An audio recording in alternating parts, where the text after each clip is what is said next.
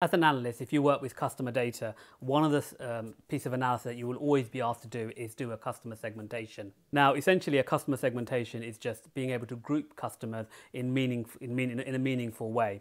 Okay, so if you've got some description about the customers, let's say their age, gender, their other demographic information or socioeconomic information, then you can group customers on those. You can do it manually or you can do it statistically. Now, other data sets, and a common one in retail is RFM, recency, frequency, monetary, or value, depending on what term you use for the monetary aspect of it. But again, all you're looking at is customers, group customers based on their recency, based on their frequency, based on their monetary, and then you sort of cross tab it. So you might have people who are high recent, in the last week or last month, very frequent, they spend more than, they come 2 or 3 times a month, and they spend high value. And then you might have someone who's come in the last month but is low frequency and low value, or low frequency, high value. So basically you're creating a matrix of customers based on attributes that they have. Okay, so they're sort of the basic stuff. You can then go into more advanced stuff in terms of segmentation. So you might look at behavioral metrics, so what time of the day they came to your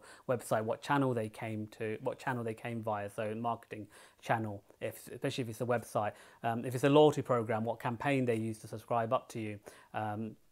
You may have other attributes about the customer, what product they bought, how much they spent in that first transaction, whatever it is, okay? And you may find that you have quite a few attributes that you can't do manually, so you want to use some kind of statistical technique like clustering, so K-means is a good one, or even hierarchical clustering, to come up with clusters of customers. But essentially, what you're trying to do with the customer segmentation is group people in a meaningful way. How do you know how big to create those groups, okay, or how many groups to create? Now, it all depends on your business, but generally what I do is I create between 5 and 8 groups, and the reason for that is because these segments have to be used by the marketing team to communicate with people. Okay, so if it's a CRM team and they're going to send out comms, creating more than 8 versions of something is going to be really hard. So you want to try and keep it between 5 and 8 segments. That's a manageable. But actually, if you've got marketing automation tools where you can upload assets and then the combination of assets can be sent out automatically, then yeah, you can have 20, 30, even 100 segments. But one thing you should bear in mind is that none of the segments should be less than, as a rule of thumb, less than 5%. Because if you create a segment that's too small, what you might find is that the creation of the assets costs more than how much money this segment makes you. I mean, there are exceptions. For example, if you work for luxury products or a premium brand, you may find that like 1%, a segment that's only 1% generates, 20% of the revenue. So great, you would want to create a bespoke campaign for them. But as a rule of thumb, try not to have a segment less than 5%. And on the flip side, try not to have a segment greater than 30%. Otherwise, a segment that's like 50% is half your base. It's pretty meaningless, and you may find it's quite hit and miss, okay? And then, segments can be any size in between. Now, when you go about creating a customer segmentation, it's always worth us understanding what the business wants to do with that segmentation, because a lot of the time what you'll find is that you can create wonderful segmentations based on the data you have available, but it may not match what the customer wants to do, what the business wants to do.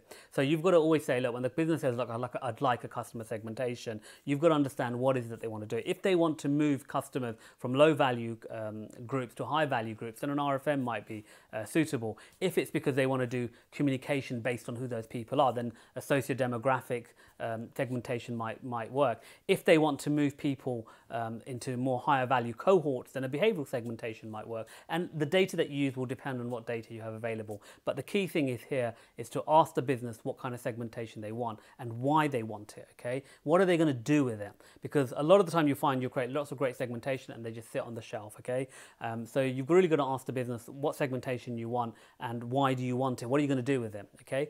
The other thing to bear in mind is how often do you refresh the segmentation? Now, if it's something like socio-demographic information, that's not going to change much often. So you might just want to score new customers coming in and put them into a socio-demographic segmentation. Something like recency, frequency, monetary, you might want to refresh every month, every quarter. It depends how often your customers come. If it's a high frequency, like a grocer or a supermarket, for example, you might want to refresh every month. If it's like a department store where people come once every 3-4 months, then you might want to refresh every quarter. It all depends on your business and on your business and how it operates, depending on how often you want to refresh your model. And then it comes to things like when you have created your segmentation, okay, do you need to evolve it? Because if you've done an RFM, for example, and you created that segmentation, and suddenly the business does a really good job, the marketing team does a very good job of moving people from the low value segments to the higher value segment, you may find there's nobody left in the lower value segment. So therefore you may want to rerun that model rather than just refresh it on the new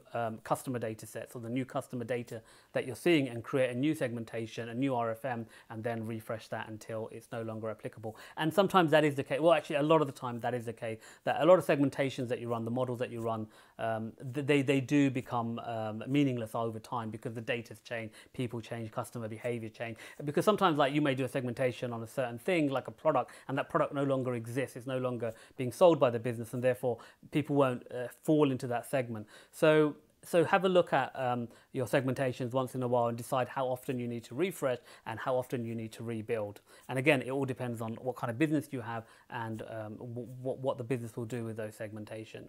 So that's essentially what segmentation is. It's putting customers into meaningful groups so that the business can do something with them, whether that's marketing or whether that's on-site recommendation. But whatever it is, it's the ability for the business to do something with those meaningful groups. And that meaningful group depends on what the use case is and therefore what data you should really be using. Well, I hope you found this video useful. If you have any comments, put it in the comment section below. Please do like the video, and of course, please do subscribe to my channel. Thank you. Digital analytics, and one of the group of people that I get quite a few requests from are students, and occasionally I do sort of mentor students to